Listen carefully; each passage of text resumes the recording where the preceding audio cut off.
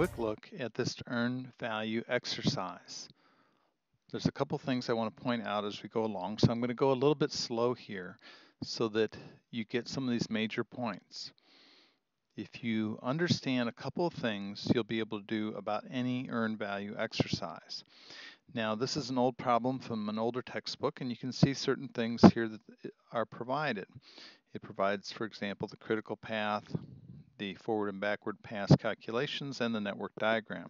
However, we really don't need that for the calculations for earned value. What we really need is not only status reports, but we also need the time phase budget or the project baseline. That's what we have here in this table. There's a couple of things that I want to point out. First of all, we have for each task a planned value, but this is the total planned value. That is the amount that we are planning to spend on this particular task until it's complete. So it is not in any way time phase. So it doesn't represent anything over time. It represents the cost or the plan for that particular item on an item by item basis. In this case here we have our task numbers. Those are the most important parts here. And the time phase budget. So this time we have planned value, but we have it over time. So we have it at different weeks that we are, I'm going to call these weeks, I don't know if they're weeks or months, but different time increments. And it shows us how that activity budget is going to be spent over time. This is our project baseline, our time phase budget, and it allows us to then compare how things are actually going with this baseline. So it's going to come into play when we use the planned value from this baseline and when we use it the total planned value. That's going to be the critical part to understand. If you understand when to use each of those, I think you'll basically be good to go on earned value management, even if it hasn't clicked in yet what's really happening. A couple other things I want to point out here. We also have a period planned value total, so that's the amount in each period, but we also have a cumulative amount, and at the very end we have the cumulative amount for our entire project. This is also known as BAC.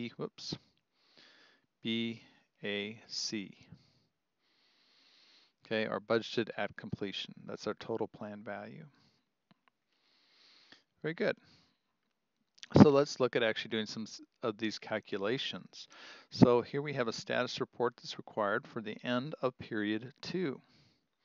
Now, earned value is simply the percentage complete times the total planned value for a particular activity. So in this case, it's task 1.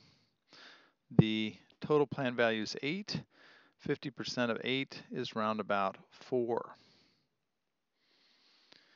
Our actual cost comes from our friendly accountants. If you have never seen an accountant before, here's what they look like. Very friendly people. And they've told us this is what we've actually spent on our project so far. Coming over here to our planned value, this is now the planned value at this point in time. So I tell my students, pretend like you're Mary Poppins and you're going to jump. This is Mary Poppins jumping down into our time phase budget, and we're going to look backwards and see how much were we planning to have spent by now. So you put on your dress and you play like you're Mary Poppins, and you jump into the time phase budget and you look backward and see that it's 4. Okay. So these calculations then are pretty easy. CV is simply the earned value minus the actual cost. Notice the C there and the C there. And then we have earned value minus the planned value. It's always going to have earned value because this whole thing is called earned value analysis. EV minus AC, 0. EV minus PV is 0. Tally all this up. How are we doing in terms of schedule and budget? Well, we're doing pretty well. Let's go ahead and now look at end of period 4. So if I look here, I have task 1, finished, in other words 100% complete. So the total plan value once again was 8. So 8 times 100% is around about 8. Our actual cost is 10. That is once again from our friendly accountant. And our plan value, we're now going to jump into our time phase budget again, look backward, and see that we were planning to spend 4 plus 4, which is around 8. So now if we look at these calculations, 8 minus 10 is a negative 2, so that means that we are over budget by, was it $200? What's the scale here? Yeah, $200. And as in terms of schedule, we appear to be on schedule. One caveat or warning about schedule variance, we are using we're using money to measure time, so there are some problems with this. And you can watch one of the other videos that talks about what that problem is. So in terms of cost, we're not doing so well. In terms of schedule, it looks like we're doing all right, at least by this metric. Okay, let's continue on. End of period 6. Okay, we can just kind of carry this down if these were both finished. 25%, 33%, and 0%. Well, I kind of know that 0% times anything is going to be 0. But these other ones were, it was 8, 40, 30, and 20. So 8, 40, 30, and 20. So therefore 25% of 40 is around 10. There, that is also going to be 33.3%. Let's figure it's going to be about 10. And then we can do our calculations. Now, what we need to do for PV before we can do these final calculations is actually go back up here. And this time we're at the end of period 6. So it's the PV at the end of period 6. We're going to come up here and we are going to look here. I was planning to spend 4 plus 4 is 8, 10, 10, and 10 it looks like. 10 plus 0 plus 0 plus all that. We're looking at all these and adding them up. And so it looks like this would be 8, 10, 10, and 10. So if I now look at the cost variance, 8 minus 10 is once again negative 2. 10 minus 15 is negative 5. 10 minus 12 is negative 2. 0 minus 0 is 0. 8 minus 8 is 0. 10 minus 10 is 0. 10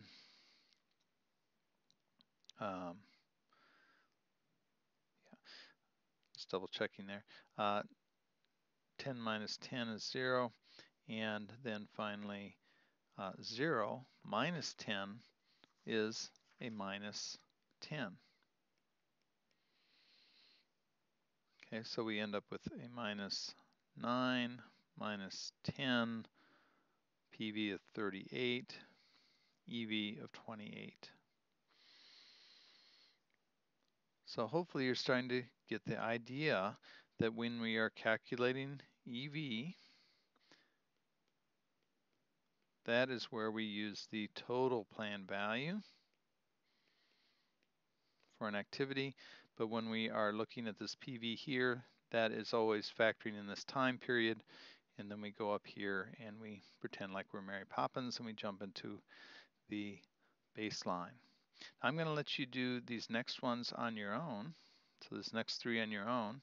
You can check your work with the solution that's provided. And then come back and we'll fill in these things and calculate out the SPI and CPI as well as the percent complete. So go ahead and pause the video and we'll talk to you then. So let's look at these indices here. I'm going to look at the end of each period, and I need a certain number of things to calculate the SPI and CPI, as well as the percent complete.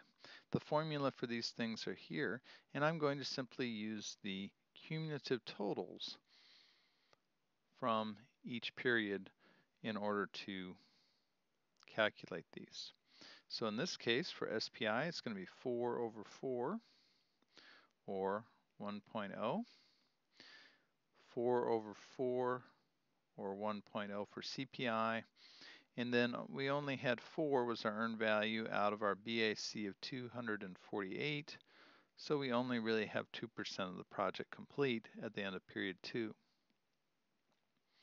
8 out of 8 is 1.0, and an 8 out of 10 is, sorry about that, not written very well, equals 0.80.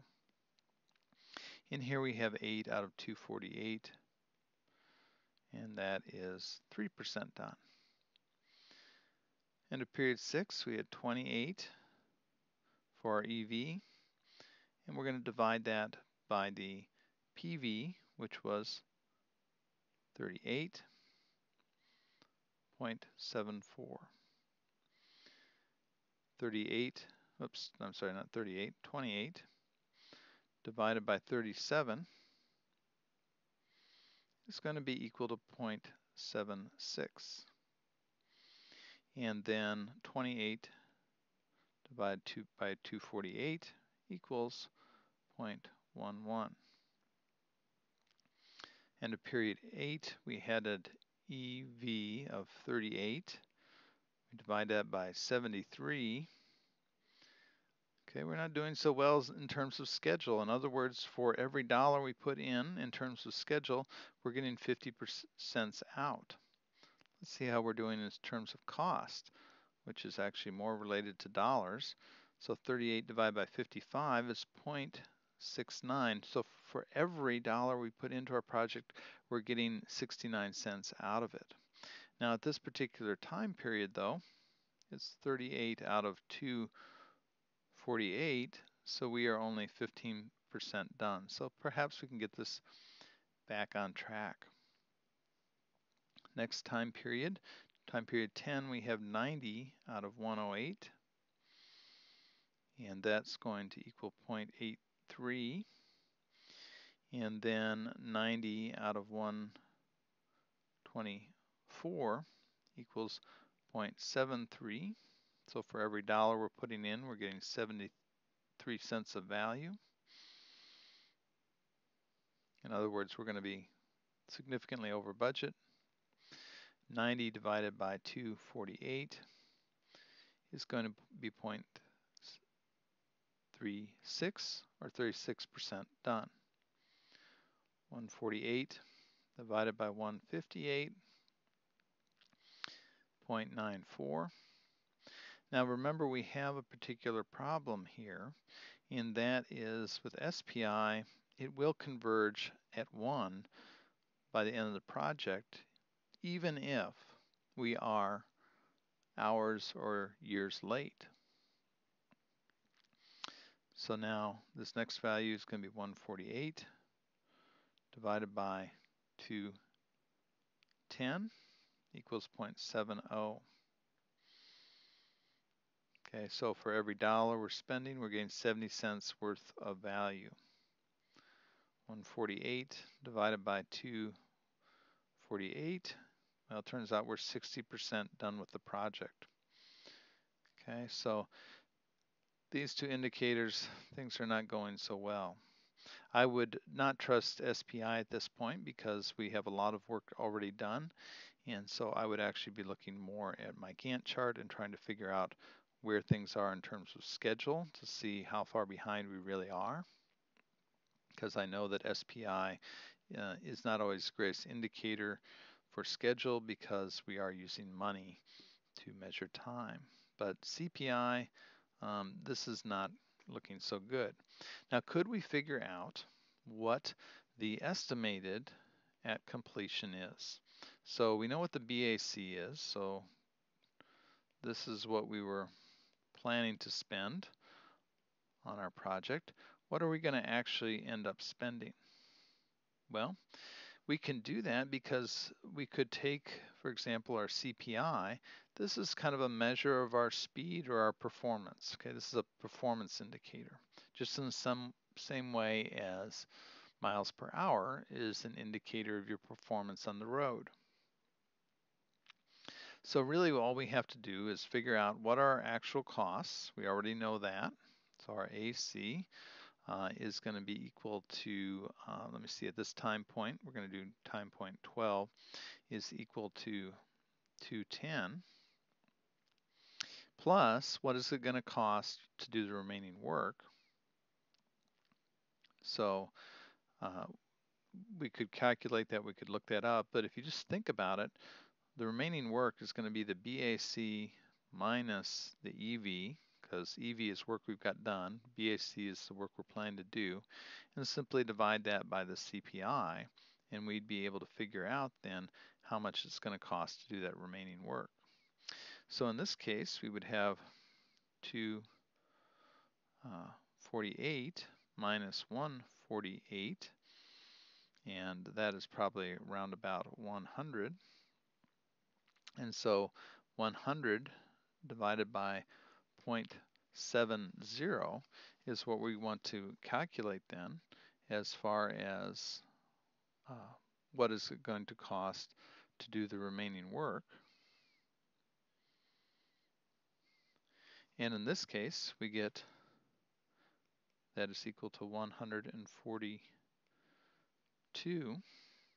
So if we add that to our actual cost so far,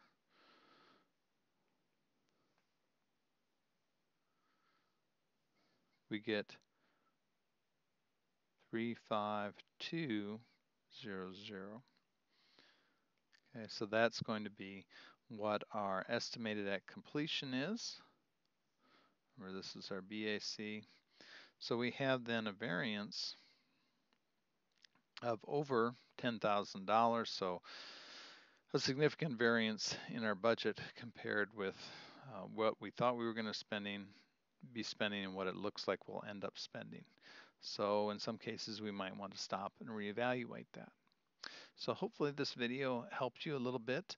Otherwise, watch one of the other videos. So I've got 2 more that will help you along the way.